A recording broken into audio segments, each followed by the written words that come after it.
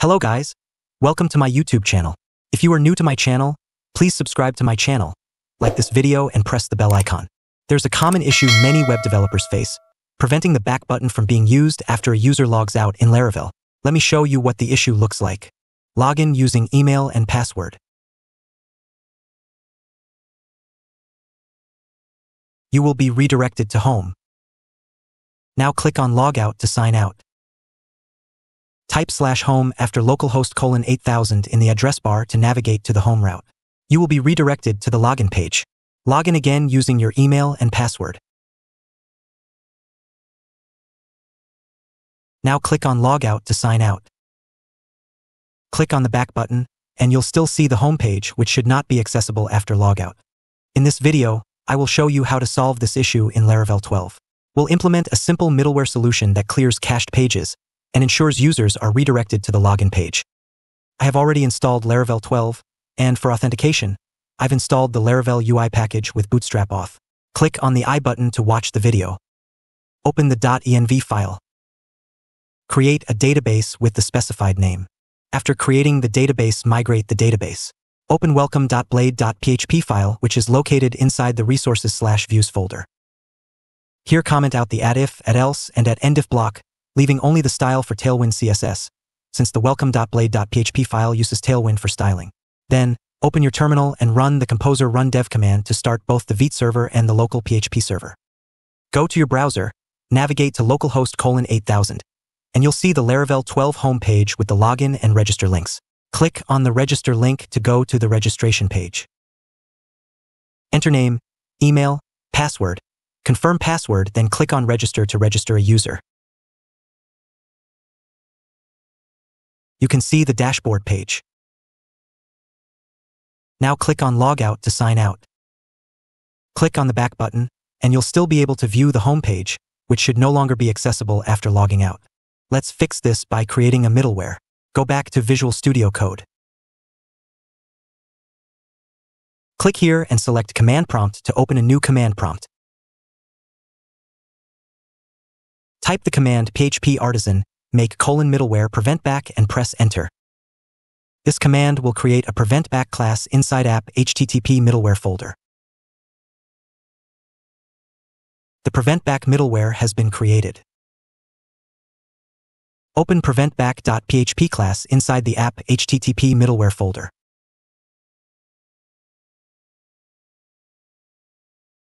Here, the handle method takes a request and a closure as parameters. It then passes the request to the next middleware in the pipeline by calling $next$request. Comment out this line of code.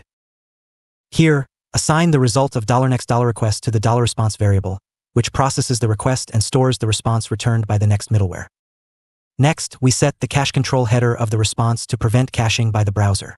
The no store, no cache, must validate, and max age equals 0 directives ensure the response is not cached and is always revalidated.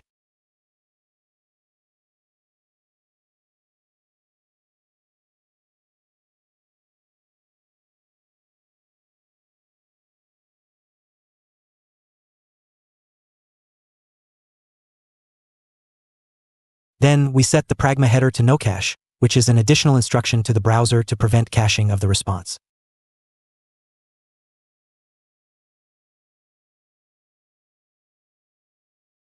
Next, we set the expires header to a pass date set 01, January 2000, 00:00:00 GMT, which ensures that the response is considered expired by the browser and cannot be cached.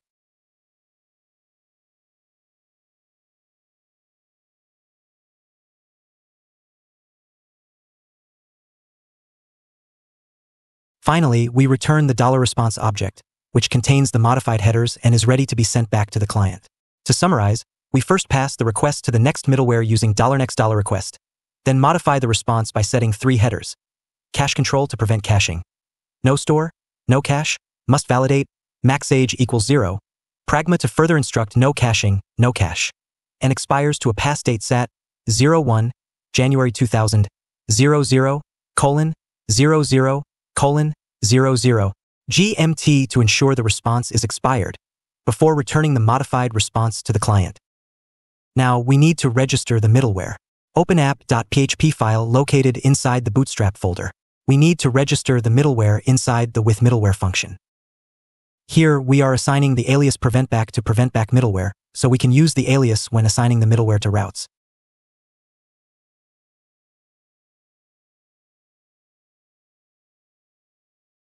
Import preventback middleware.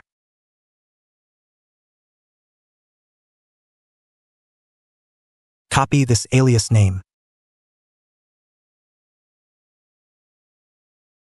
Open web.php file located inside the routes folder. Here, the home route does not directly include the auth middleware. Select Home Controller, right-click, and then choose Go to Definition to open the Home Controller. Here, the middleware is defined within the Home Controller's constructor. Comment out this code, as we will assign the middleware to the route instead. Open web.php file. Comment out this route definition. First, add the route class with the middleware method. Then, pass the middleware's auth and preventback inside an array as parameters. Next, add the group function and inside this group, define the home route.